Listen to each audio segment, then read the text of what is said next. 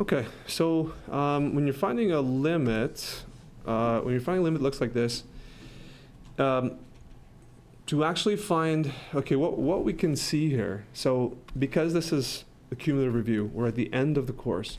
So what you might notice is that this is in the derivative format, like it's the definition of a derivative. So we're actually finding a derivative here. It's not just any regular old limit. We're finding the slope of a tangent line at a point.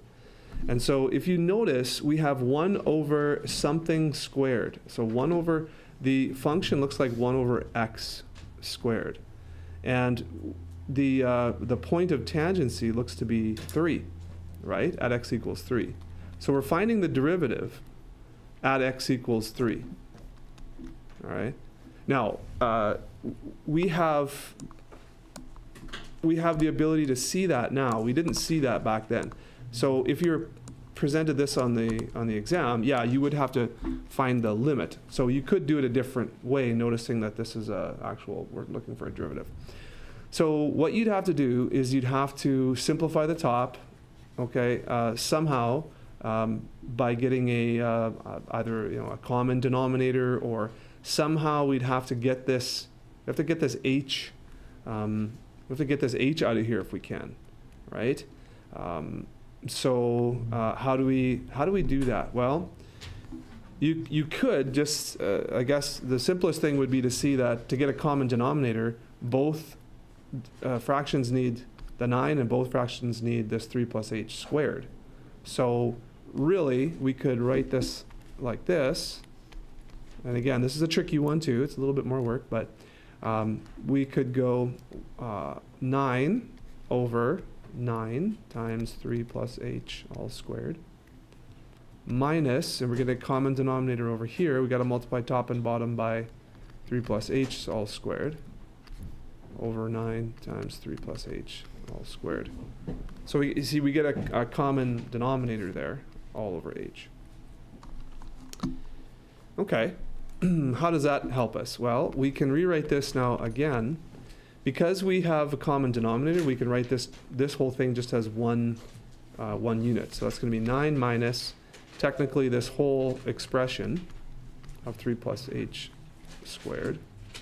This is all going to be over this, 9 times 3 plus h squared. And because we're dividing also by h, it's really 9h times 3 plus h squared, because you multiply by an h down there too. So we divide by the h as well. So you can write that just in one single thing. So we're getting close, I think. We're getting close. Now, what I want to do is I want to expand this and gather all like terms, and then see if we can factor an h out of the top.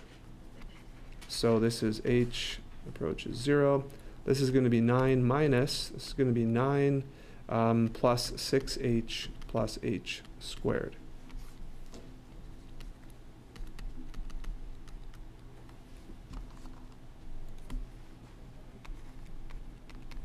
Gathering like terms here. So we have 9 minus 9, so the 9's are gone, right?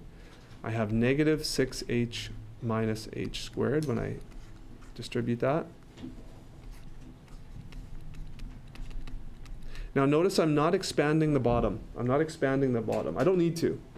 You don't need to expand the bottom, because notice that this whole thing, like this 3 plus h all squared, that's like 2 factors of 3 plus h.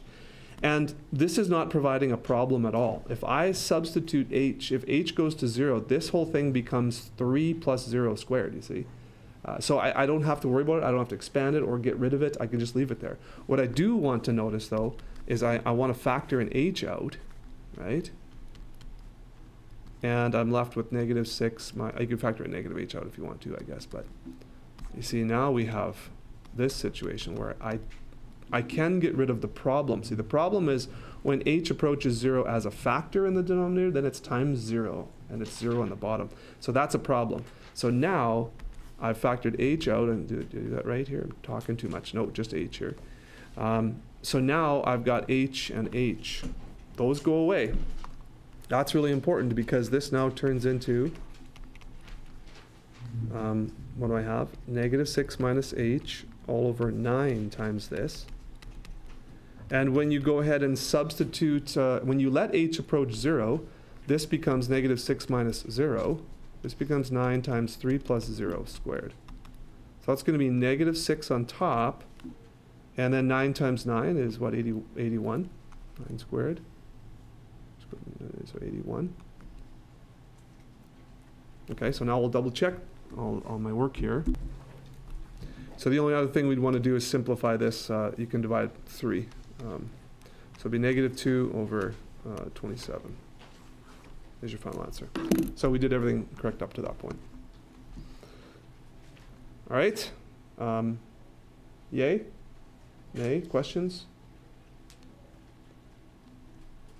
And let's just see if we got this right. So y equals 1 over x squared. See, f of a plus h, right, minus f of a. If you think about that format, a would be the point of tangency. That's 3 plus h. And then 1 over f of a would be 1 over 3 squared. So 1 over 9. So the derivative of this, what's the derivative of this? This is actually y equals x squared, x to the negative 2. So y prime is what? Negative 2, x to the negative 3. And so y prime evaluated at 3 is going to be negative 2 times 3 to the negative 3. And that's going to be equal to negative 2 on top. That is going to be positive 27 on the bottom. So that's maybe a little bit tougher to see there, but that is the format of, that's the definition of a derivative. And the function itself would be the 1 over x squared. So you could get it that way too. And if you don't see that right away, I don't blame you.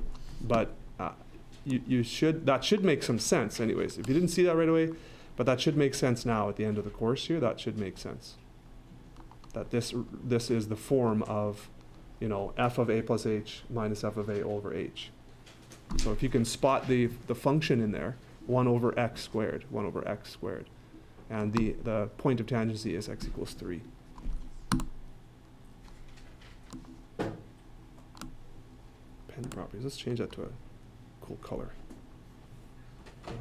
Let's do pink. Cool. Cool. It's not that cool. Okay, got it?